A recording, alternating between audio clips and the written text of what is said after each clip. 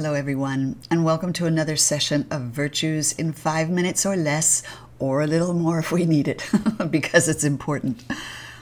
If you believe that this life is like a school for the soul, and I do, then it's really important to focus on today's virtue, the virtue of acceptance.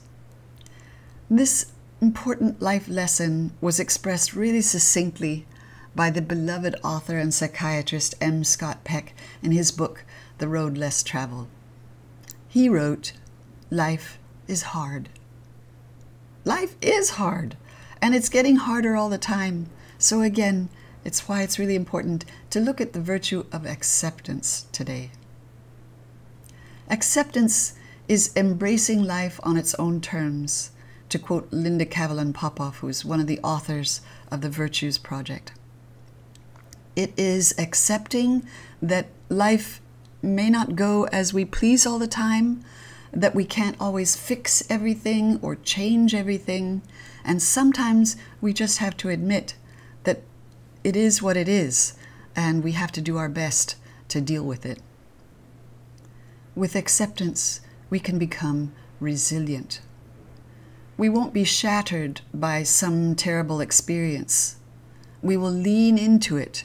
We will accept what's happened, and we will grow from it. We'll learn whatever lesson is contained in it. We don't remain stuck.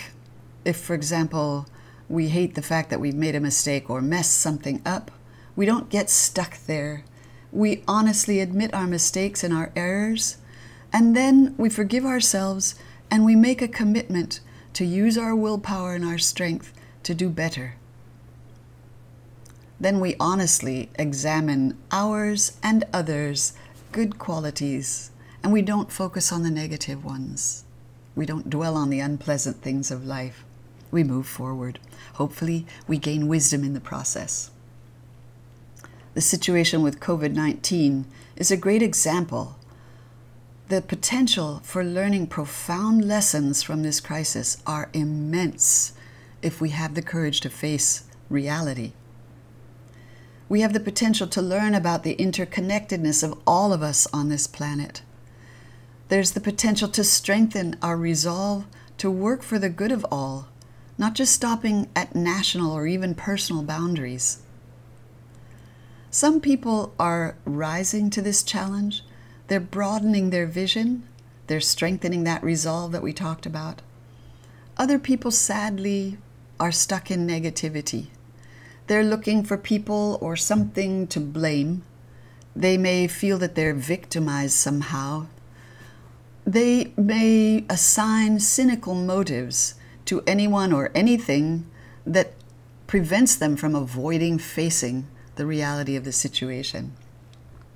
They won't accept the reality that things cannot go back to normal at this point, and they really shouldn't anyway. There are things we need to change all over the world.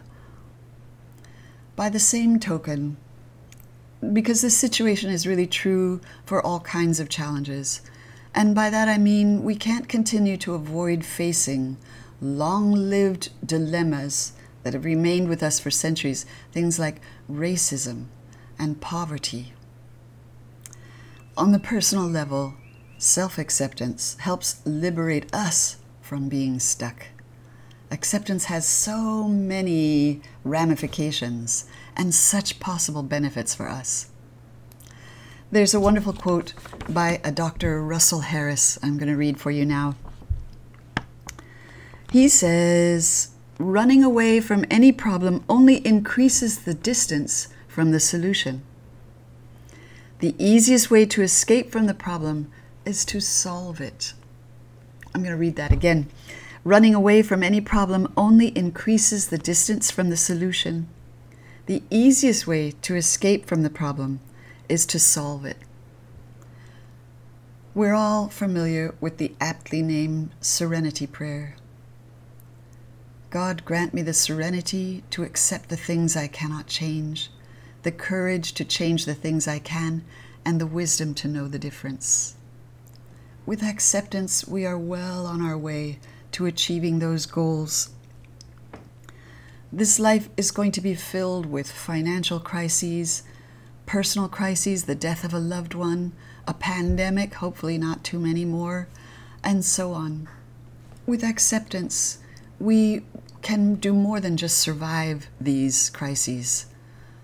Once we accept what has happened or what is happening, then we can grow, we can learn, we can hopefully become wise. We'll grow in love and virtue. And after all, isn't that the goal of this life?